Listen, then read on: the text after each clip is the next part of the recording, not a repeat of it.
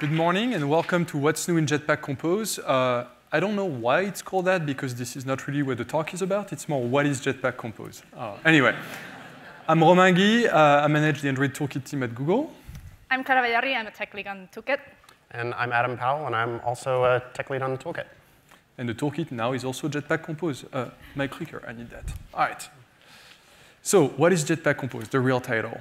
So according to developer.android.com, Jetpack Compose is a modern toolkit for building native Android UIs, and it simplifies and accelerates UI development, blah, blah, blah. So in Kotlin. So instead of trying to tell you what it is, I think it's more useful if we try to tell you what kind of problems we're trying to solve, what kind of goals we're trying to achieve with Jetpack Compose. We did some of that, and look, it's me again, same shirt, same pants, different watch. Consistency, it's good. Yes. Adam and Jim were with me on stage, and they did most of the talking, so we explained some of the reasoning, and I wanted to go over other points. The first one for us is to simplify the development, and we all got used to the complexity of Android development, and the complexity can mean many different things. You know, some of our APIs are a little awkward to use, you have to manipulate different files, different languages. So I want to show you an actual example. So that's something that Jim works on the Compose compiler and runtime came up with to try to convince a bunch of people internally that Compose is a good thing. So the idea is to build a simple app where you have a list of names and you just want to type something at the top and it's going to filter the list. So how would you do that with the existing UI toolkit? You start with a simple XML file. You're all used to that, a recycler view, edit text, linear layout, all that good stuff.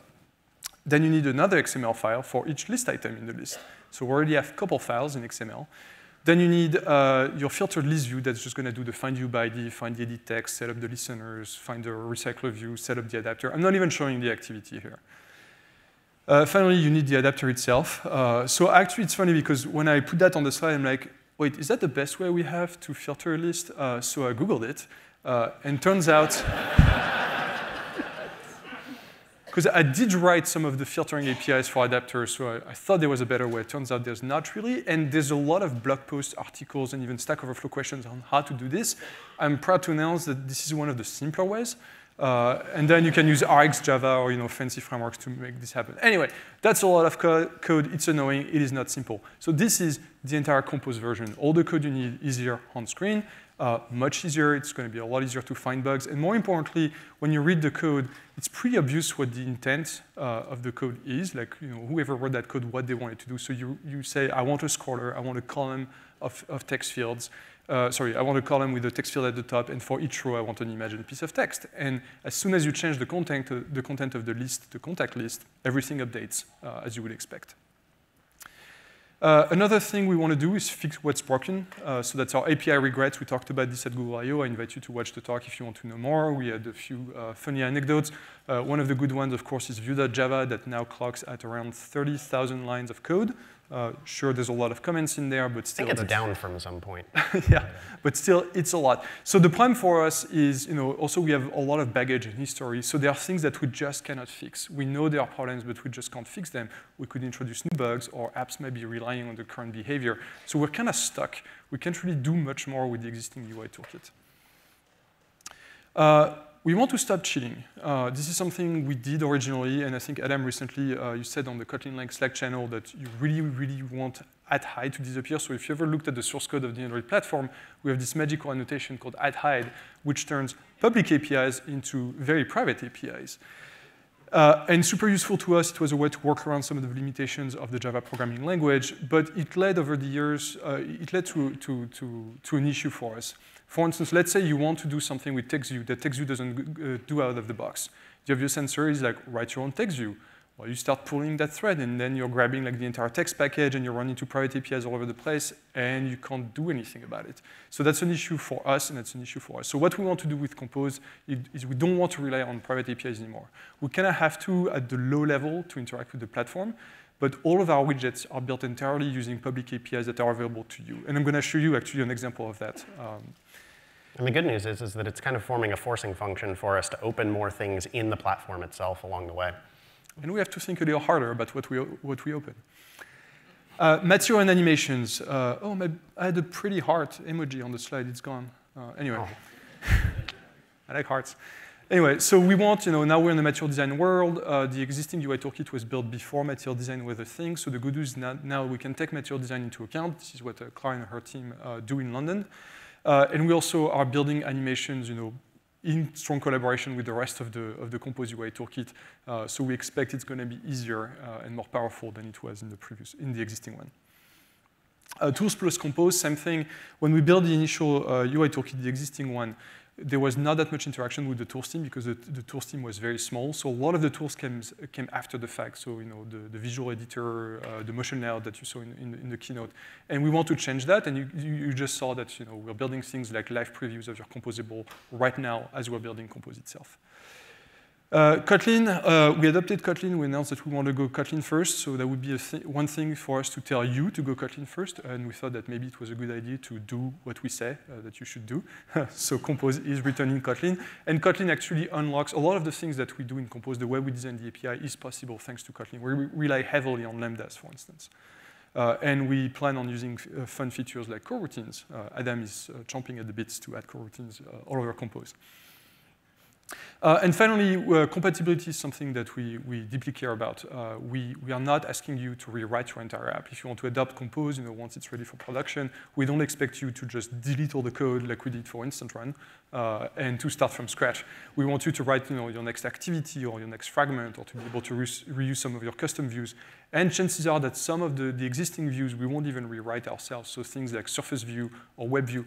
I don't think, if any of you wants to write a new Web View, like, please come help us, but we're not going to do that. So we're going to use the existing Web View. All right, and finally, this is what the technical stack of Compose looks like. So on one side, we have the build time stack. So that's on the host, what runs on your machine. So we use a slightly modified version of the Kotlin compiler. So we work closely with JetBrains. We just added a couple of compiler extensions in collaboration with them. And we use those extensions to enable our Compose compiler plugin. So it's funny because last week, people saw that we had the artifacts on Maven for Compose, and people started using them, and they're like, oh, great, it works. We're like, no, it doesn't work. You need the compiler that we haven't released yet. They're like, no, it works. The reason it seems to work is because the syntax is just pure Kotlin, so it's just invoking functions. It was just not very reactive at all, which is kind of a bummer. Anyway, and so we also have Android Studio, and then on the runtime side, so Compose at the bottom is a runtime that just deals with trees. It knows how to produce trees. It doesn't know anything about UI toolkit. So we could reuse it to do other things than UI. Then we have the UI core, the UI foundations, and finally on top, all the widgets. So that's pretty much it. And now Clara will tell you more about how Compose actually works when you write code. Thank you. So I want to walk you through, sorry, get your applause. I want to walk you through some of the things that you need to understand to really be able to play with Compose, some of the basic concepts. The first one is composable functions. I know Romain has kind of thrown this term out a few times, but a composable function is just a function. It's a function that takes some input and just decides what UI to show based on that input. So in a way, it transforms your application data into your UI hierarchy. Creating a composable function is very, very easy. So for example, we have this greeting composable. It takes a name as a string, and it just decides to emit a text element that uses that string. Text is one of the components that we will provide for you. It is the equivalent of a text view, so it shows a text on the screen. The interesting thing here is because we have the runtime and the compiler behind us, whenever you change that input to say the name you're going to pass through changes, well, then we take care of figuring out what change, re-invoke the function, figure out what we need to change in the UI hierarchy for you. So at any point, you are just describing what you want to see, and we'll take care of the rest. Say, for example, we want to build a news story. We can actually emit several composables within a composable function. So we can emit, say, a title, subtitle, and a date, and we're just going to build our news story.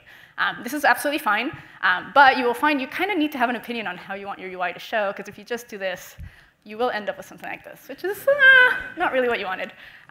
So this is where concept number 2, layouts, come in. We are building out a bunch of layouts for you out of the box to make sure that you can place things on screen as much as you want. So for example, we can wrap those 3 texts in a column. Column is the equivalent of a vertical linear layout, so we'll just place everything one on top of the other. So then suddenly, this looks more like what we were expecting, right? So we have our title, subtitle, and date. Still, Android developers are used to being able to customize a lot of things. You'll be like, this is nice, but my text is really stuck to the side of the screen. So we can go a bit further, add some spacing. And what that will do is just create the spacing around it that we need to make it look a bit better. So until now, we've built this entire UI just was like one function, right? Going a bit further, like column doesn't just take text. I know I used 3 texts as an example, but we can throw anything in there. So for example, we can just display an image by using an image composable, and then build up our UI in this way. Oh yes, sorry. We're providing a bunch of layouts out of the box. There you go. We have row, which will place things horizontally. We have column, which will place things vertically. Those are easy to understand. We have more advanced things. For example, we've introduced flex, which is, I believe is new to Android. We're building a bunch more. There's a bunch more in there that you can go and play with. And we are working on constraint layout, but it's just not there yet. So look forward to that coming.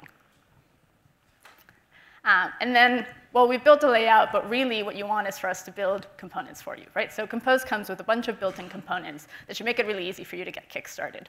First of all, we've partnered very heavily with the material team, because we want to make sure material is out of the box, just there for you. So we started creating the material components. They're not all there yet, but the team has already been hard at work to be able to create those beautiful UIs. And we already have things like buttons, checkboxes, and a bit more complex things, app bars, drawers. Some of these pieces are in there. In Flux, we'll get there. But you already have the basic pieces to build something like a sample app. So say we want to build this material card, building up on the example we had before with the image and the 3 texts. Well, we'll take the code we've had before. I haven't changed anything. We wrap it in a card, and we can give a card a shape, because it's a material thing that you can choose what your corner should look like. So for example, I want rounded corners on my card. We can style the text to look prettier than it was before with the 3 same styles. And you'll say, here, you're reaching into a theme text style. This looks a bit weird. So let's take a step back to the material spec. So in the material spec, there's a definition of all the typographies that you could define in your app. So how you define all the styling of your entire app. There's a preset amount of text styles that you could use, just like they have a color system and a shape system. We've built this out of the box for you. So if you buy into the material system, we have a material theme composable that allows you to configure all of the colors, all of the typography, all of the shapes you need for your app. And then when you put this in your hierarchy, any other material component you're using will know how to read all these values by default, so you don't have to actually style them.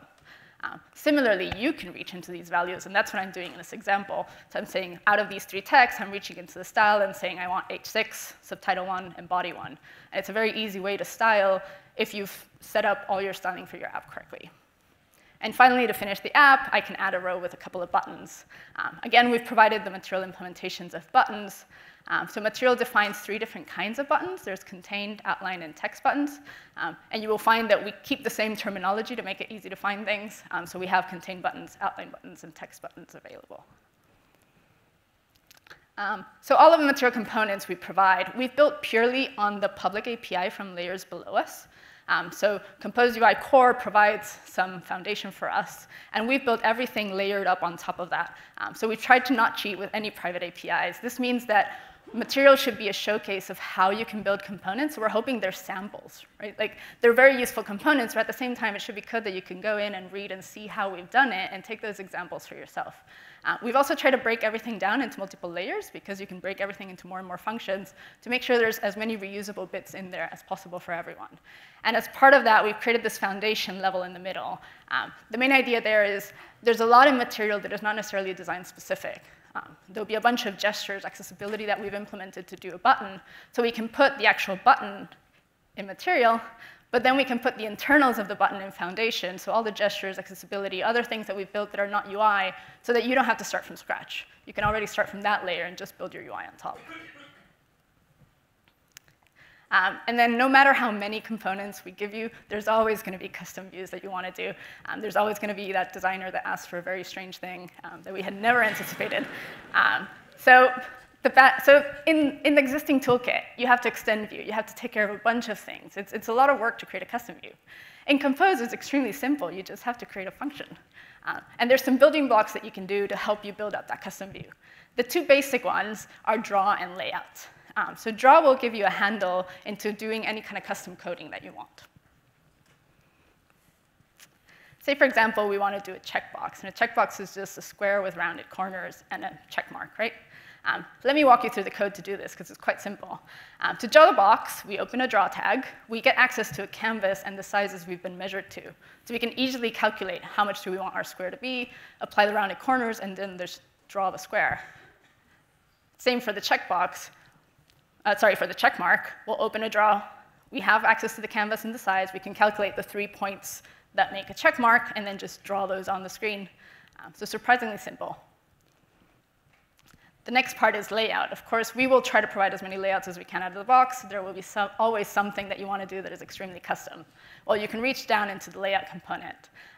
I've tried to show here an example. The most simple example I could find is a stack or a frame layout, right? Like stacking things one on top of the other. So you will create a function that takes a bunch of children that it needs to place. We open a layout tag. We get access to these children that are measurable pieces and all the constraints we have. And then we just have to go through 2 easy steps. We measure each of the children to make sure we know what size they want to be. And then we decide what size we want to be. So for example, in a stack, I'll probably want the maximum of the children to make sure they all fit. And then I'll place them each at the 0, 0 coordinate, because that's what a stack would do. So then we'll end up with an effect that is something like this. Hand over to Romain. All right, so what we have today. Like mentioned in the keynote, we just released our developer preview. It's called 0.1.0-dev02. So if not clear enough, it is not quite ready for production. But I want to show you some code and a demo. So if you can switch to the demo machine, please. All right. So one of the sample apps we have is called Jet News. You can see it on the right in the emulator. So it gives you a good idea of the kind of things you can already build today. We have horizontal scrolling list, vertical scrolling list. The text stack is already pretty advanced, so you can do a lot of complex text layouting and styling. So this is a very interesting app to look at. It's not a real app, like it's not connected to a database or web service to keep the sample simple, but it's a very good example of how to create your own widgets and to use the existing widgets. So what I wanted to show you is what you see here. So yesterday, I built this little to-do list app. So I have a little fab icon in the bottom right, and when you click on it, I just want to add list items. And each list item will have a little bookmark icon that I want to be able to toggle. So the way it works here, my data model is a simple data class in Kotlin. Is the text big enough, by the way, on the screen for everyone? All right, I'll assume it's a yes. So we have a data class. It's immutable. Everything's a val, and you can see that an item can be a favorite and just has a description and an ID. Then the actual model for the app is just this empty list of to-do items. And it's going to be an immutable list. And I wrapped it into this object. That's probably not how you would do it in a real app, like using an object like this, a global object. But I use this @model annotation. And the @model basically turns this object into an observable object. So whenever I change the item's property, the UI will recompose automatically, and Adam will tell you more about this. And if you want to know even more details, Leland has a talk tomorrow where he explains how it works internally in the compiler. This is the main part of the application, so very similar to what we saw earlier in the keynote. I have a vertical scroller, I have a column, I just iterate over all the items, and then for each item I create a row. You can ignore the layout parameters. But I have this bookmark icon, so this is a composable I created. And one of the things I really like about Compose, and that was one of the things we really wanted to do, we wanted to make it easy to create your own widgets. Like very often in Android applications, we end up with very large XML files because it's very cumbersome to create all those XML files, doing the find you by ID, doing the includes and the merge and all that stuff. And here, all you have to do is, like when I first wrote this application, I wrote everything into this items composable. And then when I saw that I had this bookmark icon composable, I just selected it, I extracted a method using a refactor in IntelliJ, and I just added my @composable annotation. And that's all you need to do to create a new component. You don't have to extend from view or view group and override methods. And then I just have a small spacer, and finally the piece of text that describes the item. So the bookmark icon is here, and here you can see another interesting, oops, I'm revealing what I'm going to type. That's my cheat in case I forget what to do. So my bookmark icon is pretty simple. It takes one of those to-do items. It's wrapped by a clickable, so that's how you create a click listener, really. And inside, all I do is I have this branch, and I say, if this item is a favorite, then I want to show the image that corresponds to the favorite state. And if it's not a favorite, I want to use the other image. So it shows you that it's not just about using for loops, for instance, for each. You can use like any kind of control flow you want, and it makes the code extremely easy to read. And you could do this piece of code in different ways. Anyway, so I have two callbacks in the app. I have this toggle favorite when we're going to click the bookmark icon, and I also have one when we click the fab. So I'm going to try to write them. So when we add an item, I'm going to take the list of items, and I'm going to add a new item that I conveniently have in my clipboard. So we just give a default string and an ID. So if I rerun that, and you can note that's all I did, right? Like there's no listener, I don't call relayout, request layout, or invalidate. And when I click the button, a new item appears in the list. And that's all you have to do. And that's thanks to this at model right here, because we observe that the items are changing. But now I want to be able to toggle those little bookmarks. Like when I click right now, nothing happens. So the way I'm doing it is because it's an immutable list. Let's see if I remember. So I'm going to do a map. I feel so fancy when I do functional programming. Let's see. So if the it.id equals the item we clicked, ID, then I will return a copy, and I will do favorite equals not to do dot favorite. So I'm just toggling the Boolean. Otherwise, I just leave the item unmodified. All right, that should work. Relaunch the app. So add a few items, and now when I click, it toggles the icon. Yay!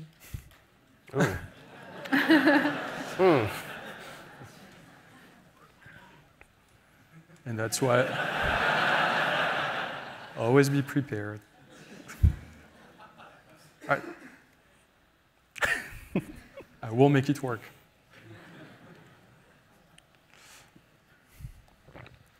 Oh yeah, you used the wrong item. All right, add items, bookmark. Yes, all right, now it works. So again, like the point here is to show you like how easy it is to manipulate your data and to build that logic and make it interact with the UI. And more importantly, like you can keep like both kind of separated or more separated than you could before. But Adam will tell you a lot more about that. Can you go back to the slides, please? Thank you.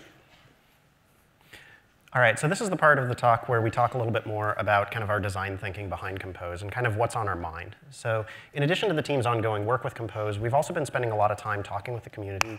Some of you have probably been part of that conversation, as well as running some more formal user studies. And so here are some of the things that are really sort of top of mind for us that we're excited about or that we think is really kind of important as you take it for a test drive. So be careful that some of this isn't implemented yet. This is just kind of how we're thinking about some of these open questions. So please join us in kind of participating in some of the design process.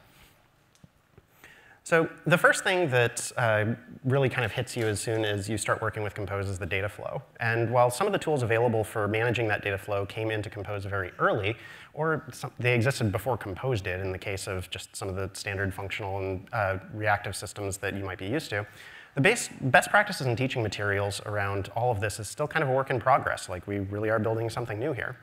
So the Android architecture components libraries have been really successful so far, and it set the stage nicely and established patterns that we've continued with in Compose itself. So let's go ahead and distill down some of those ideas and kind of see where they lead us. Next. There we go. So we showed this diagram at Google I/O during our talk on Compose there. Data flow is really kind of the first thing that you encounter, like I said. The shape of the API more or less enforces this top-down one-way data flow approach. It's just functions calling functions. And most people like this so far, so it's always good to have a single source of truth in your UI. And it's kind of frustrating when your views have a different idea about the state of your app than your application model does, which is definitely the case when you're working with views in the average Android app. So what do we mean when we talk about single source of truth in a UI? Well, it's about avoiding conflicts or making sure that you're not showing inconsistent data, but it's also kind of about who has write permissions to that state. So with Compose, you prevent inconsistencies by having the owner of a piece of state pass that state to the other composable functions that need it. So the parameters that we call our composable functions with, they have to come from somewhere, and the source of that data is kind of our source of truth by definition. And the interface that we use to pass those parameters really kind of determines what the composable functions can do with it, just like with any other function. So you see access control layering like this in Kotlin frequently in the standard library. You've got the list interface here, which only defines the read methods, but the methods to actually change that state are defined in mutable list. So even if I have a mutable list, if I pass it to a function like the aptly named doStuff over here, as the read-only list interface, I can be reasonably sure that doStuff isn't going to change my data out from under me. So from a certain point of view, source of truth has to do with who has access to a mutable reference to that source of truth and what kind of mutations a caller can perform with that reference.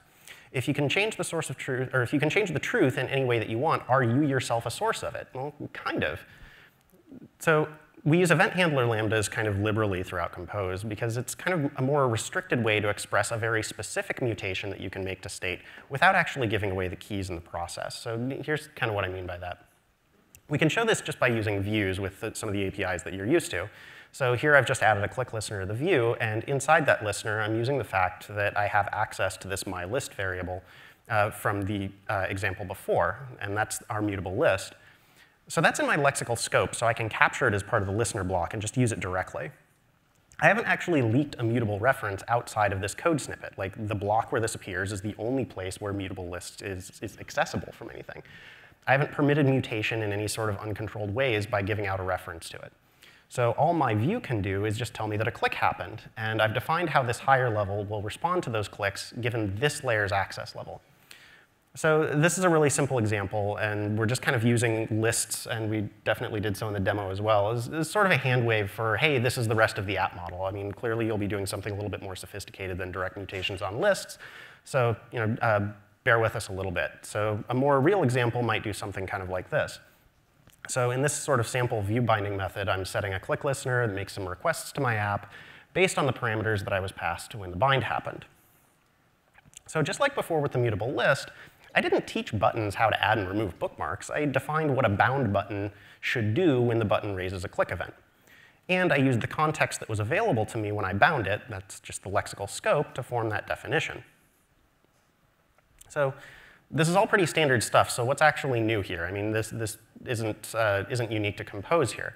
But it's kind of the framing for what comes next, which is that Compose code is really, really dense. Like, we think that this is pretty great that you can remove so much boilerplate, but the trade-off for that is that sometimes the distinctions of what you're really doing become kind of subtle when it's compressed into such a small space. So let's look at the same pattern that we just saw using Compose. In this case, it's not actually that much smaller. It doesn't look that much different. We're declaring the actual button as an implementation detail along with its properties. So what its text is and what will happen when it's clicked, same thing. But the syntax here is kind of interesting. We said before that state flows down and events flow up, but we're passing both text and the onClick handler to button in the same way. They're both parameters. So in a way, event handlers are just another kind of state that flows down. It's a state that the bookmark button created and that it owns. So as far as button is concerned, it's just this opaque token that can be invoked. So when it is clicked, we make a request to this bookmarker object that's not yet defined here to please add or remove the associated bookmark in response. So the bookmarker might be backed by a local database, API calls to some backend, really whatever. I can fake it or test it outside the context of my UI.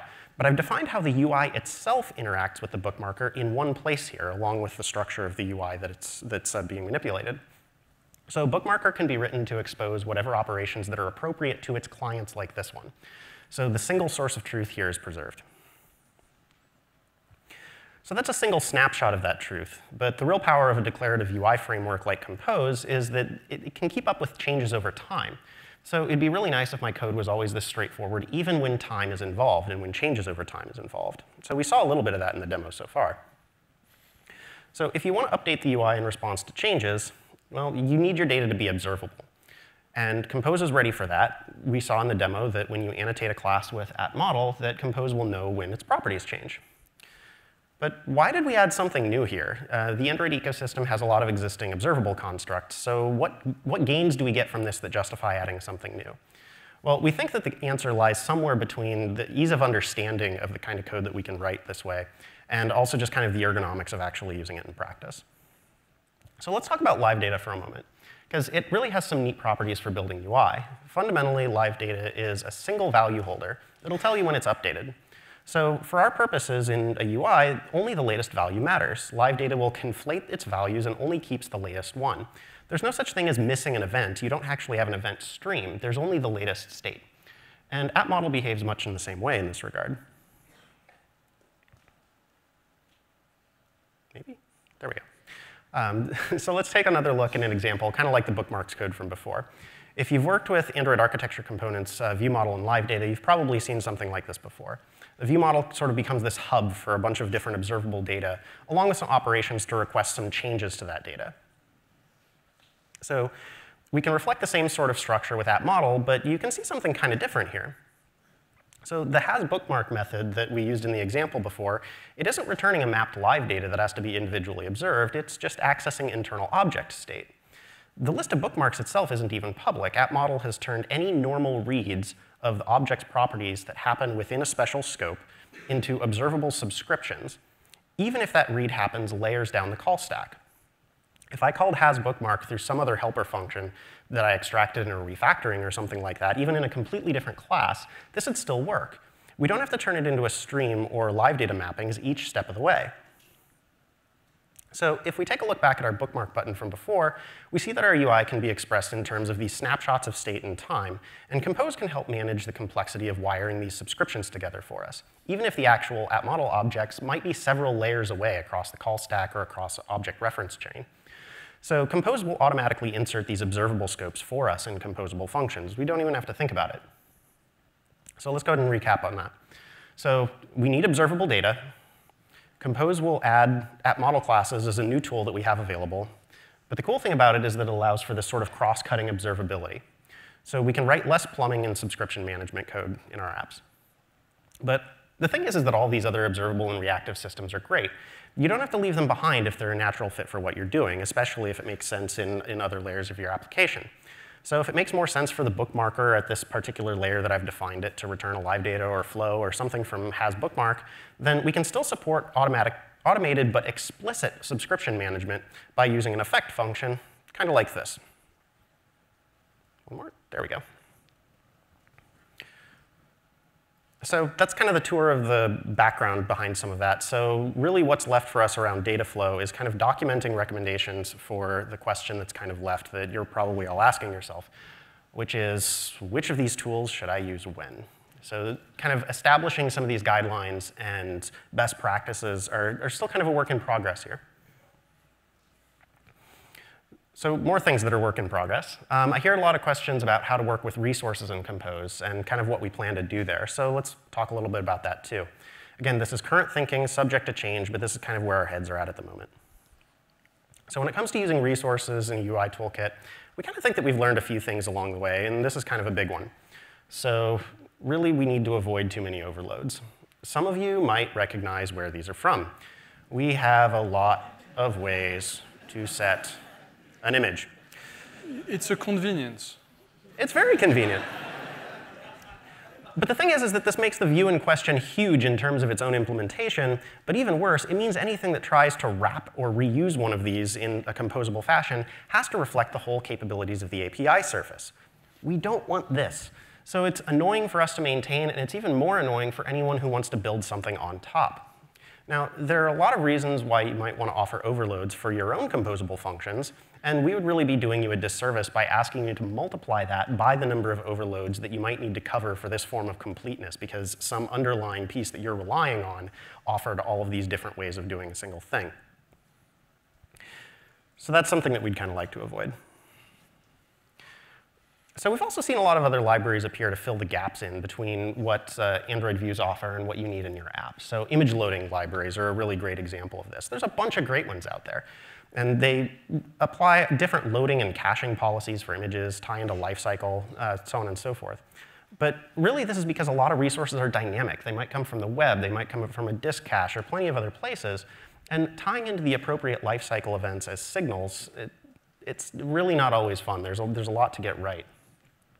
So by focusing so much on static resources in what we offered, we kind of created this privileged type of data. It created a blind spot for us when we were looking at the system kind of from the inside. And it should be much more straightforward to write these dynamic resource policy layers, and static resources should have to play by the same rules, so using the same public API surfaces to operate. So coroutines are awesome. Romain mentioned sometimes I won't shut up. Yeah, you never shut up about it. You're not the only one. There are more. So we still have a few issues to work out with the experimental compiler around generating suspending code. So we haven't done a whole lot here yet, but our intention is to standardize on coroutines as our async primitive for working with resource loading, whether that's static or dynamic. So Android's R class is also pretty convenient. Having a bunch of symbols that'll autocomplete for the resources in your app is pretty nice. We'd like to keep that sort of convenience, but really all of them being ints is not so convenient. And I ran into that yesterday while building that demo. I would get a crash because I had the PNG files and an XML file with the same name, so the runtime would pick the XML file and try to load it as a bitmap. And yeah, you had some fun with that. It took us 5 minutes to figure it out, and we wrote the goddamn thing. All right, I think that we might be able to squeeze one more into this list if someone will get out of the way there. OK, so layering is a pretty great idea, too, because once we start talking about type safety and resources and avoiding overloads, the natural question comes up, why should any of this be specific to Compose? We're really kind of looking at how working with APK resources might be made better whether you're using Compose or not. And while we're talking about things that are great whether you're using Compose or not, let's go ahead and talk a little bit about view compatibility.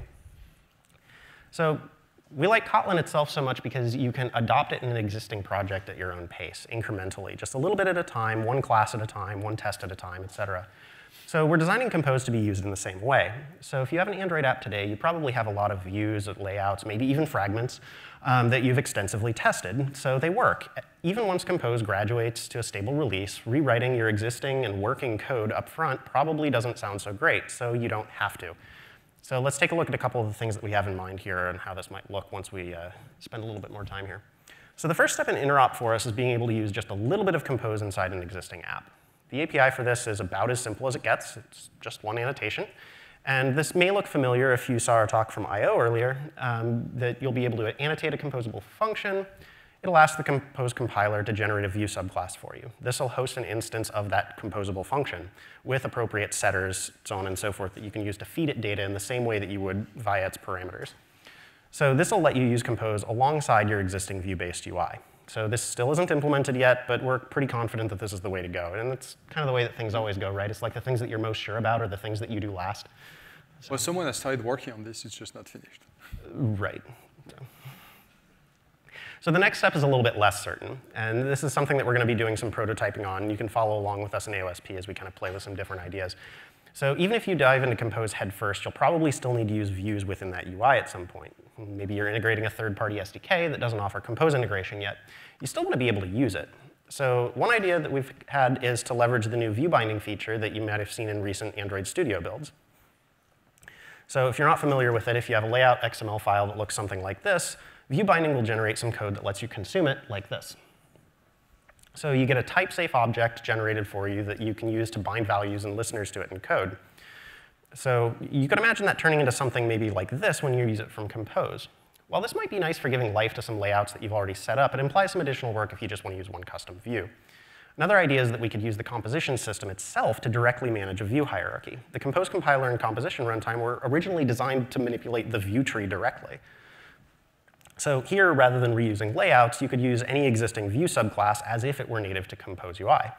But a limitation that this has is that it might make things look a little bit too similar. There's really a lot of mismatches at the boundaries, and some things, like most notably edit text, comes along with a lot of gotchas when you're trying to use it in this sort of reactive style where the single source of truth lives outside of that view. So the existing view implementations still fundamentally want to own their state, and layout contracts work differently, so on and so forth. So we're trying to figure out like what the right balance is with some of these things. So this, like some of the other design spaces that we just talked about, are going to be occupying a good bit of our time over the coming weeks.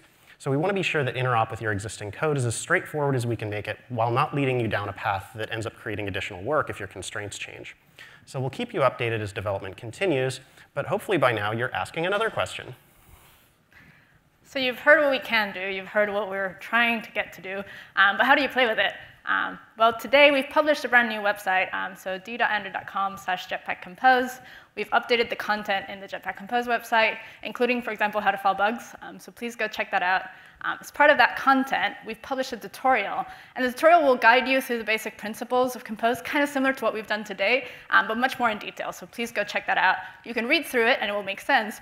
Or you could go and download the new Android Studio build that supports Jetpack Compose. It should be up soon, I think. You will also get a new template. We have a template for a Compose activity that will set up all your dependencies and everything. So you don't need to go read random blog posts that will tell you how to set it up. You can try the new preview that we showcased at the keynote. You'll be able to preview what you're building with Compose. You'll be able to see the sample. So we published Jet News as our sample. It showcased everything that is there now and how you can use it to build this news article app. And then other things that you can try while you're here at the Dev Summit. There's 2 Code Lab sessions happening. The Code Lab is also available online if you're streaming. And we have 2 talks that you should go check out. What's new in Android Studio, where Tor and Jay will walk through the tools that we're building for Compose as part of that. And tomorrow we have a talk from Leland, who's in our compiler and runtime team, and will explain a lot more on how the insides of Compose work and kind of demystify the compiler and what we're doing behind the scenes. Thank you very much. Thanks. Thanks.